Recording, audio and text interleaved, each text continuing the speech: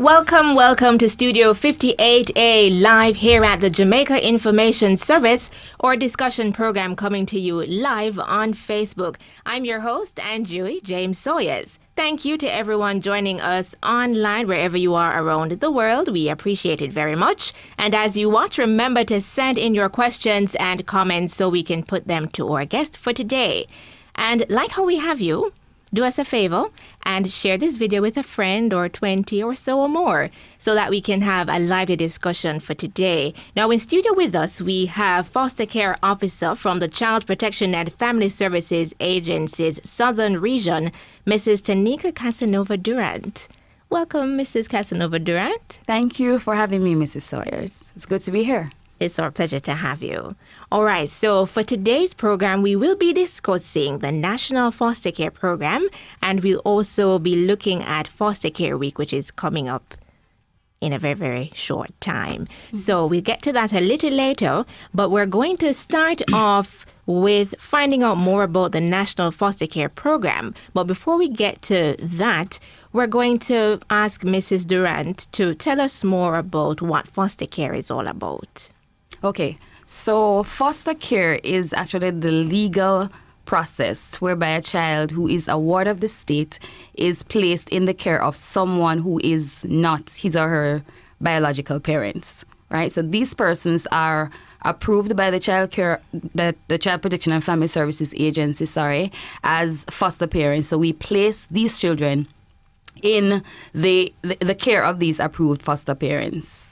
The foster care program is one of three what we call life program initiatives by the agency. That's the acronym for living in family environments, where children, instead of being placed in residential childcare facilities, they are actually placed in family-based environments. For example, the family integration program or the foster care program. Okay, what's the difference then between foster care and adoption? Okay, so foster care, as was said before, it's a legal process, right? But foster care is actually short-term, medium-term, can be long-term at times. The major difference is that the biological parents retain their rights as it relates to foster care. So the children, they know their parents, we know where they are, and we maintain contact with the family members of these children who are wards of the state.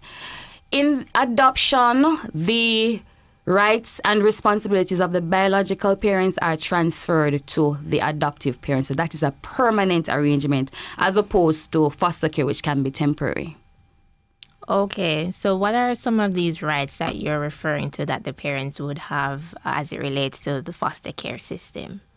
Okay, so for parents of children who are in foster care, they have the right to maintain family contact with their children. And one of the things that is very, very important to us as an organization is for the children who are in state care to maintain contact with their families, because they do need to have a sense of identity, to say, okay, this is mommy, this is daddy, and so on. So we do facilitate what we call family visits at the Child Protection and Family Services Agency as it relates to children who are in the foster care program. These visits are organized by us as children's officers, facilitated in office, supervised, or external to the offices, whichever environment is more convenient.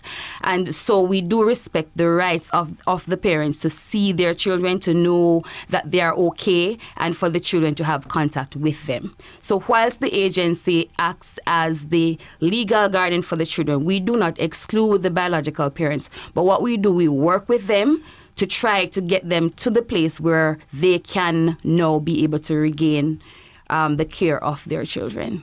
Okay. Mm-hmm. So who exactly would be eligible to be placed in foster care? So when a child comes into the care of the state as a result of abuse, neglect, etc., once they are placed on what we call fit person orders, and that's an order that is made by the court, and that actually that child now becomes a ward of the state, right? Once that child comes into our care, we do our preliminary assessments and we look at, for example, factors such as the background to the case, health factors, education, etc. And each child, we develop what is called a care plan for each child that comes into our care, and that will determine where the child is placed. So we try to have a best fit to ensure that the best interest of the child is protected. So based on our assessment, we will say, okay, this child is best suited to be placed in foster care because this child has family members who wants to retain contact with the child and they're opposed to adoption, etc. Or we may say, based on our assessment, this child is would be best placed in family reintegration placement with relatives, etc. So it's based on our assessment as children's officers or as social workers. When the child comes into care, based on our finding and the plan stated in the child's care plan, then we determine what is the best fit for this child. Okay, so you've been referring to best fit. How does one become a foster parent? What best fit are you looking for? Okay, so what we are looking for persons who are committed to the child rearing process. First and foremost, we're looking for persons who love children. We're looking for persons who want to inspire and give hope to a child and a family, to a child who otherwise would not be living with family members. Other things that we look for, persons must be between the ages of 25 and 65 years old. We do process single persons as well as couples. The accommodations must be suitable to accommodate the children. The persons must be gainfully employed, live in a stable community as well. They must be willing to work with the Child Protection and Family Services to seek to safeguard the best interests of the children, because each child in the foster care program is assigned a caseworker or a foster care officer who works with the child in the foster care placement and works with the biological family as well to ensure that the placement of the child is a best fit and achieves the optimum growth and development that the child can achieve in that placement. So that person must be willing to work with us. So for example, whatever recommendations are made, if the social worker assesses the case and say, you know what, this child can benefit from, psychotherapy based on the background and so on, the foster parent must be willing to come on board and work with whatever recommendations that are made by the psychologist or the social worker. The person must be willing to attend various trainings that we have, because the children, as I said before, who come into our care, some have been victims of abuse and neglect and desertion and all of that. And they do have psychological issues dealing with that could impact negatively on the placement. So we do empower the foster parents, giving them tools and building their capacity in terms of how best to parent these special children that we have. Okay. So what does the process entail? Okay, so for persons who are interested in becoming foster parents, they would collect an application form from any of our parish offices. That application form must be accompanied by some passport-size pictures, notarized or certified by Justice of the Peace. They must submit as well two letters of recommendation from various persons who are listed on the application form. For example, Justice of the Peace, senior teachers, lawyers, etc. For persons who are over the age of 65, they must be willing to submit to us a medical to prove that they are equipped, able-bodied and so on to take care of the children. The persons must also submit a police record, because one of the things we must ensure is that the persons that we are placing these children with are persons who are law-abiding citizens and persons who are of good moral and legal standing. Yes. So these applications are submitted, as I said before, to the parish offices. Once we receive those and the approval is granted, initial approval is granted, then the applicants will undergo training by the agency, and we will, of course, come into the communities, do our checks and balances. We do a home assessment as well. There's an interview aspect where we speak to the applicants and all the members of the family to get their feedback as it relates to how other members of the household feel about a foster child coming into the placement. So all of those are factored, and that application is then sent to our regional directors for final approval or for review. Okay, so on average, how long does this process take? Okay, so this process I think on average about 3 weeks. It could take less, it could take longer, depending on, because I outlined a few steps. Right. And each step requires some action by the applicant. So if, for example, I schedule an interview with an applicant and that person is not available until 2 months' time, that will impact on the time that it takes to process an application. So on average, I would say 3 some months, give and take. Yes. Okay.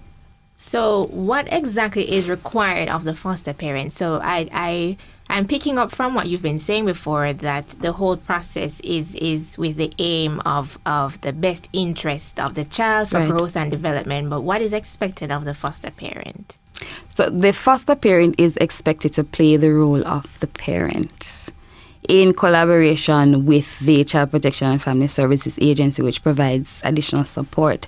So the foster parent then would be expected to attend, for example, PTA meetings, would be able to ensure that the child receive proper medical care if needed, that whatever additional support is necessary is provided to that child. So what I normally tell foster parents that, hey, this child is special. Treat this child as you would your own biological child, right? So that's basically the expectation in a nutshell.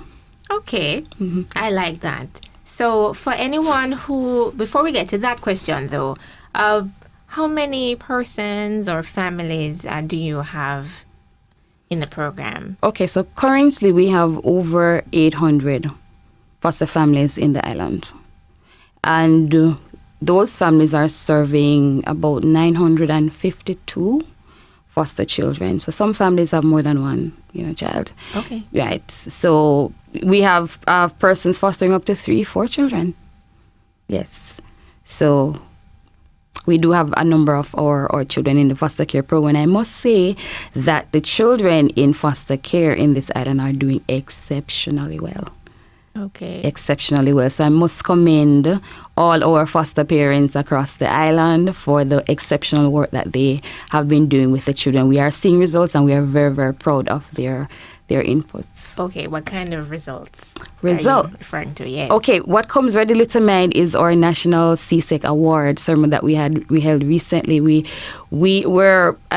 honored a number of our children who attained passes in 4 more CSEC subjects. We have children who are attending colleges and universities across the island. We have ex-wards who are professionals in their own right, lawyers, doctors, etc. So when you see those things, you realize the impact and the spread that the foster care placement is having on the children of this nation. And we are very, very happy about that. Okay, that sounds excellent. Excellent. So what's the responsibility of the state now? After the training and all of that, what else is required of the state as it relates to the foster care system? Okay, so the state acts as the legal guardian for the child. So a caseworker is assigned to each child in the foster care program. That caseworker ensures that the child is well taken care of. So we have a standard of care that we adhere to as it relates to what we expect to see when we visit the foster care placements. We visit the homes on a regular basis. We visit the schools.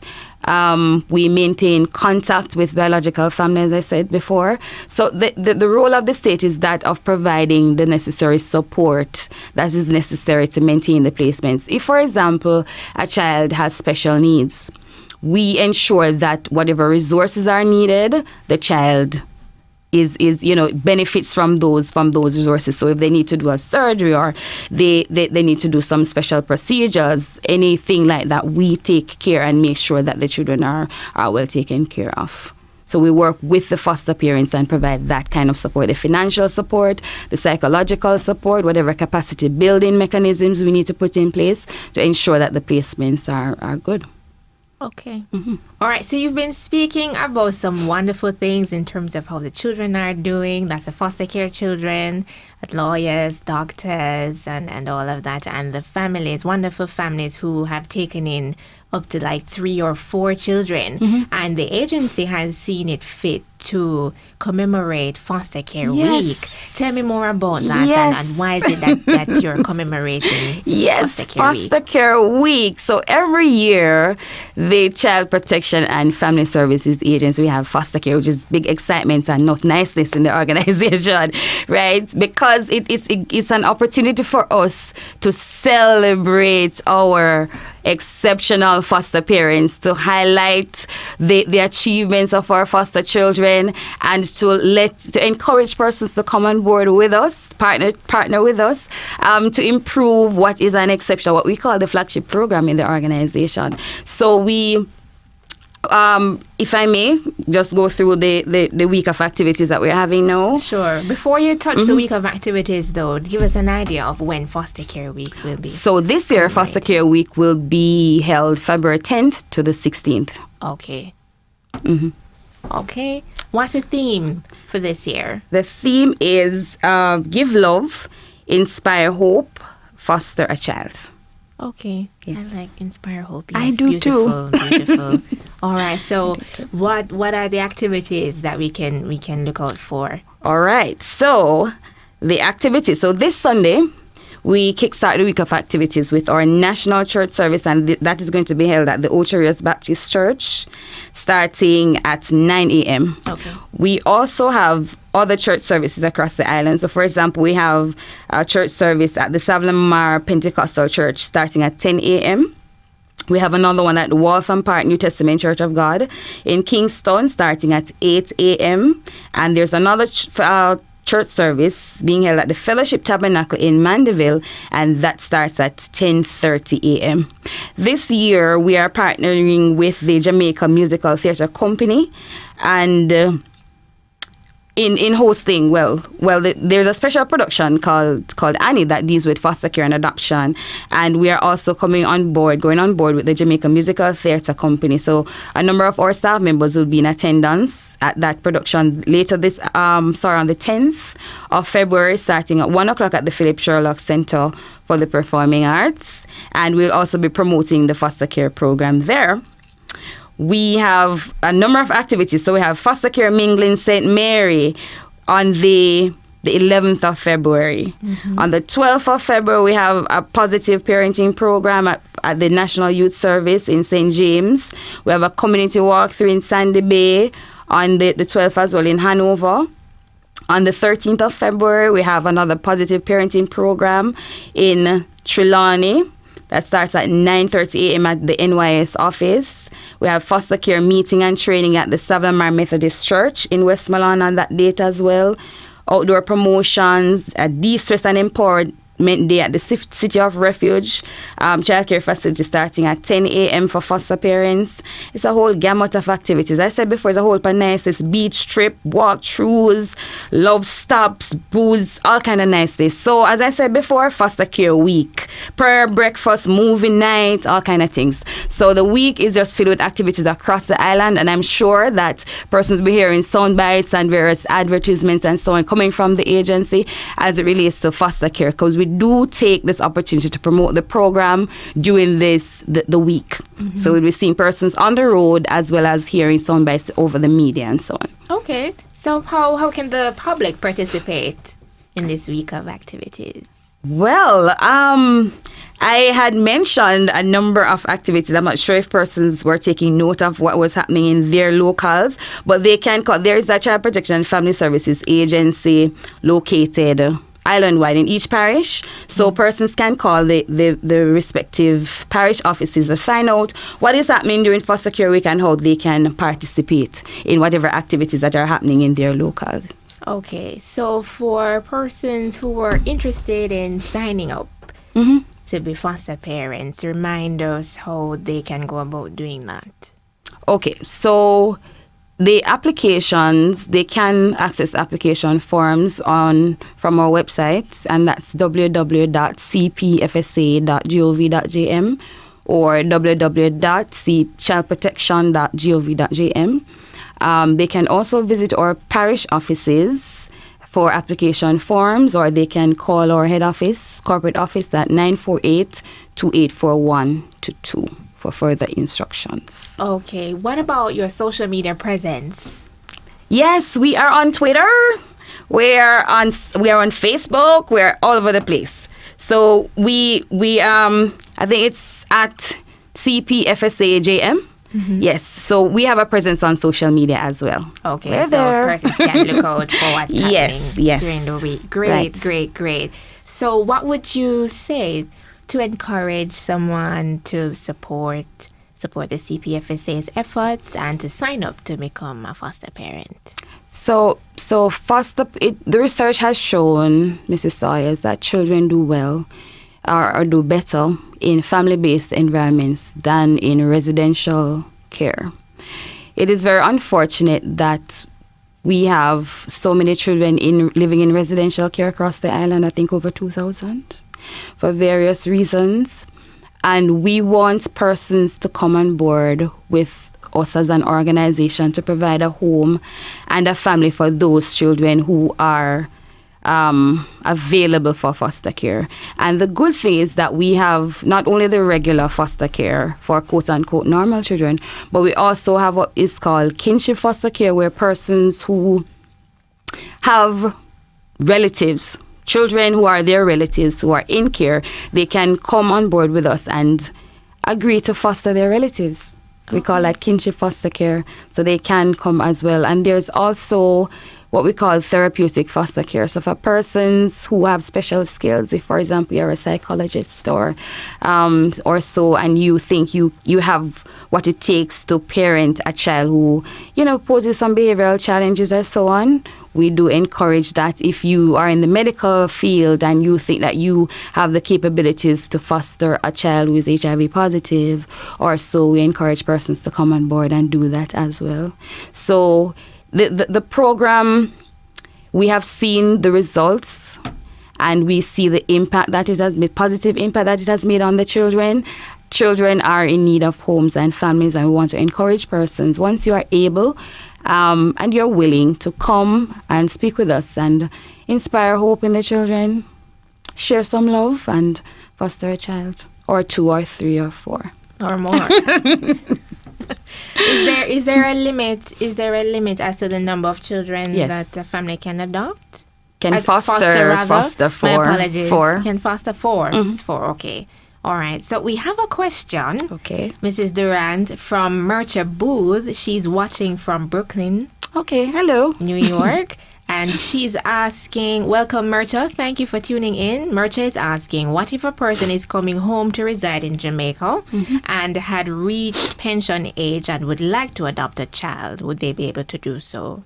Okay, so persons who are over the age of 65 are able to foster. Did you say adopt or foster?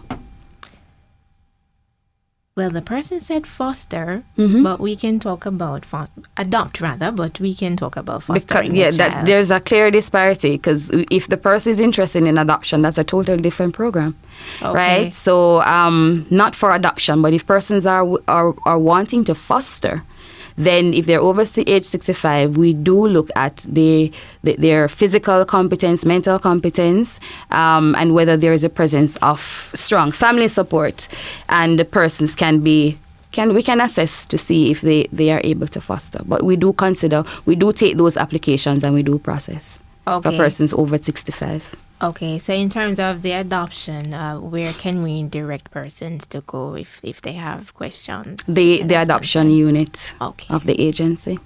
Okay. All right. Well, Murcher, I hope that we answered your question. And we want to also say hello to Karen Oliver, who just tuned in. Thank you for joining us. We appreciate it. And we have in studio with us today foster care officer from the Child Protection and Family Services Agency, CPFSA's Southern Region, Mrs. Taneka Cassanova-Durrant. So, Mrs. Durrant, we're going to wrap up now. Remind us, when will Foster Care Week be commemorated, and the theme and all about the niceness that you were telling us about earlier. Okay, so Foster Care Week this year will be celebrated February the 10th through to the 16th, and we have activities across the island over that time period.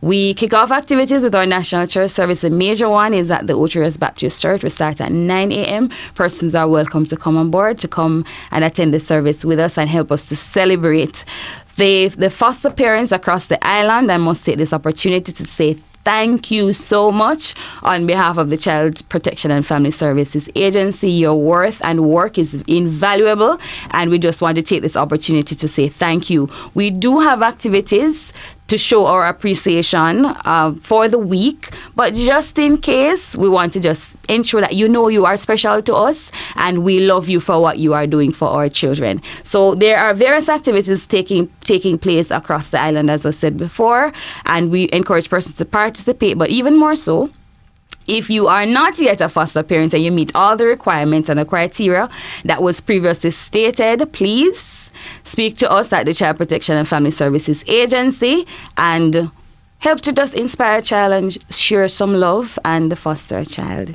today. Okay, can we get a number for the head office? The numbers are 948-2841-2. Okay. All right, Mrs. Cassanova-Durrant, thank you so much for coming in. Thank you for having me. Yes. It's always good to be here. Yes, and it was good to have you. And we want to wish you all the best for the upcoming week of activities. Thank you. You're welcome. And we want to say thanks to everyone who tuned in to our discussion for today, especially those of you who sent in questions. And if you sent in a question and we didn't answer it in today's discussion, don't worry, we will be going through afterwards and we will be answering the questions. And if you didn't participate, you can still send in your questions and we'll answer them for you.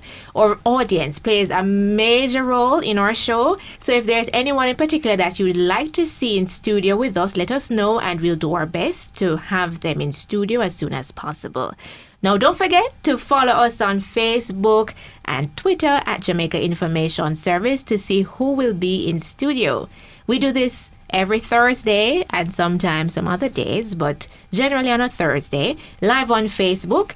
And I've been your host, Joey James Sawyers. This has been Studio 58A Live. Thank you so much for joining us, and please do enjoy the rest of your day.